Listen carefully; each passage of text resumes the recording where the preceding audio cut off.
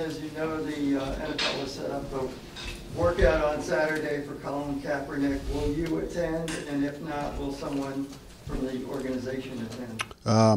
You know, like all players, I mean, we're on the waiver wire, you know, on a daily basis, and we do our due diligence on all players. So yeah, we'll have someone there.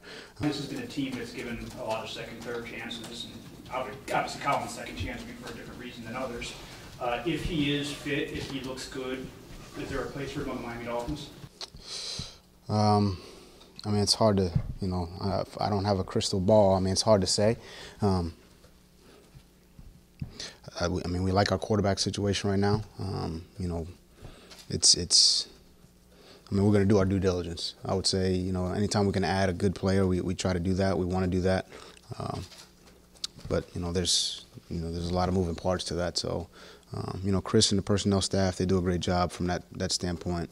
Conversation we would have if that situation came up. But, you know, that's a conversation we have about not just one player, but, you know, we've made a lot of transactions this year, so those conversations are had on a daily basis. So if we feel like, you know, any player helps us win, then we would look into it. And one quick follow-up, if I may. He's obviously a polarizing person for a lot of reasons. Some of his comments about the Cuban regime didn't go very well here. Would the decision to have him on this team be purely football, or would there be other considerations?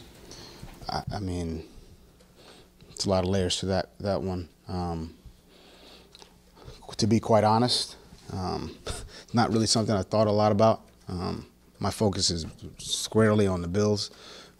You know, I heard about this when you guys did, and, you know, I talked to Chris. We'll have somebody there, and I went right back to the Bills.